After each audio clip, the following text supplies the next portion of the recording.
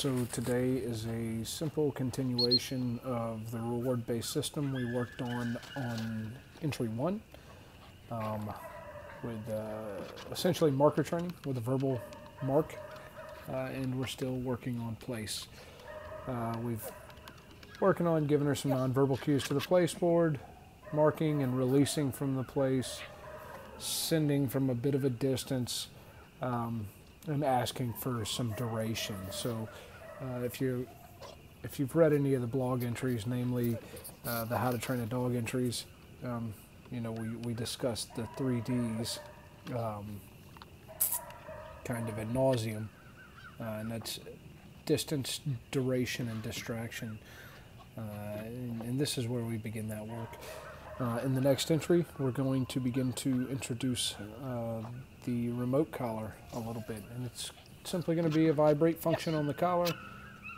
There won't be any painful stimulation, but we will be introducing her to the novel stimulus of that vibration, and we're going to use it in a way that, in my opinion, mimics negative reinforcement, and hopefully makes that process a little more clear to the dog in later training.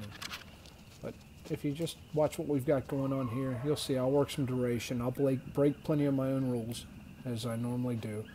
I'll do a little moving out of time. I'll do a little cueing the dog when I shouldn't, or working to get the dog's attention, and I certainly go well over the amount of time I should have spent during this training session, but that's one of the problems I have with my own dogs, and I understand that. I recognize it, and sometimes I work to change those issues I have, and sometimes I recognize them and continue on. That's okay. That's one great thing about these reward-based training systems is, in my opinion, as long as the general trend is in the right direction, it's pretty hard to do permanent damage. So for whatever that's worth, I hope you enjoy it. I hope you learn something. As always, feel free to email me with any questions or comments. I hope you guys have a wonderful day, and look forward to hearing from you.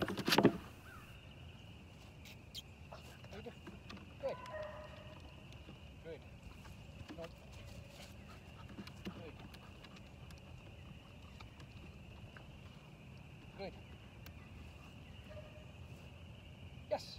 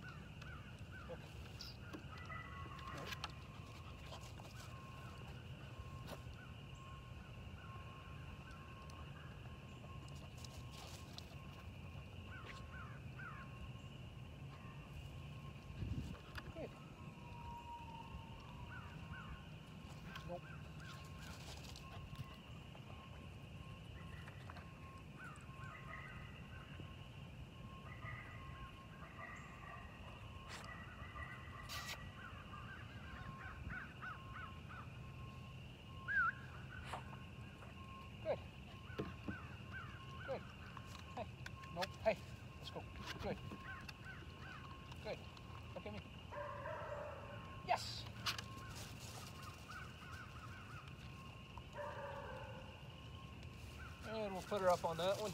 Put these